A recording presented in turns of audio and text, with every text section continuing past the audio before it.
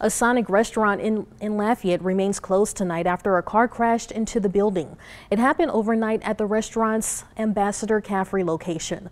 According to police, two cars were traveling southbound on the road when one of the cars went into the other lane, sideswiping the other. One car crashed into Sonic. A section of the building is now boarded up and the restaurant is closed for repairs. The other car hit a pole near McDonald's. No one was injured and one of the drivers was given a ticket.